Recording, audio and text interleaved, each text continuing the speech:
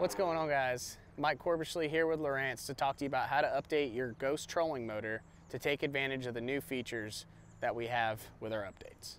The first way to update your Laurance Ghost trolling motor will be to download the Laurance app on your phone.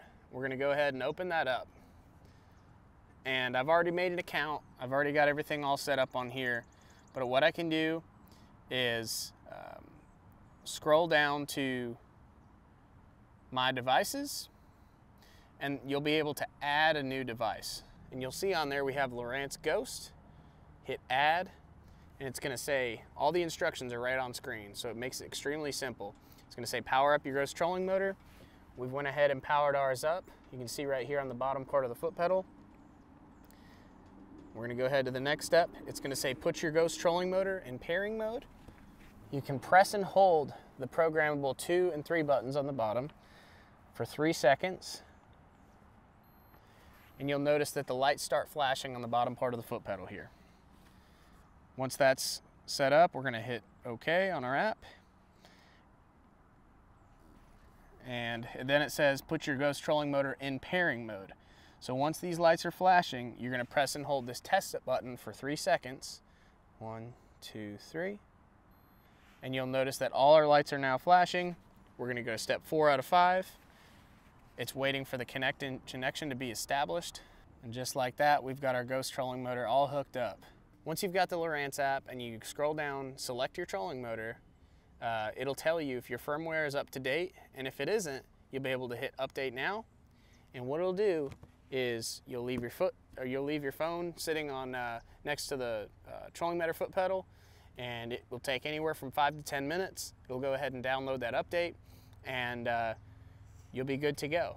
It's important to note that while you're doing this, to pay attention, make sure that the lights are done flashing on the head of the trolling motor. You'll notice the lights will start flashing on that. Once the lights are done flashing and the update is all complete, you're good to go. Do not cut power to your trolling motor during an update.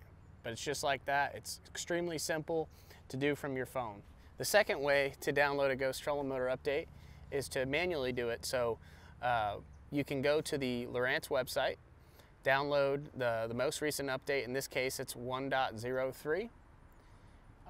You can use a USB drive in the back of your Lowrance HDS display, or you can put it in an SD card slot right here on the front of your HDS unit, or Elite FS, or anything with NEMA 2000 capability, which we do have hooked up to our graphs right now. You're going to go ahead and click on storage. I'm going to scroll down here to where we have our Ghost update 1.03. I'm going to go ahead and hit upgrade. Let's go ahead, and it's updating. You'll notice that on the foot pedal that all our lights are flashing. And then once that finishes, you'll see that the lights in the head of the trolling motor right here will actually continuously flash until the update's complete. Your upgrade is complete for software. It is now pushing the update from the display into the Ghost trolling motor. You notice that the lights are now flashing between 24 and 36 volts here on the foot pedal of the display. At this point, you do not want to cut power to your trolling motor. Make sure you let that finish its update. You'll notice these lights are flashing, and then in addition, the lights on the head of the trolling motor will flash until that update is complete. Once those lights stop flashing, your update is good and you're ready to go.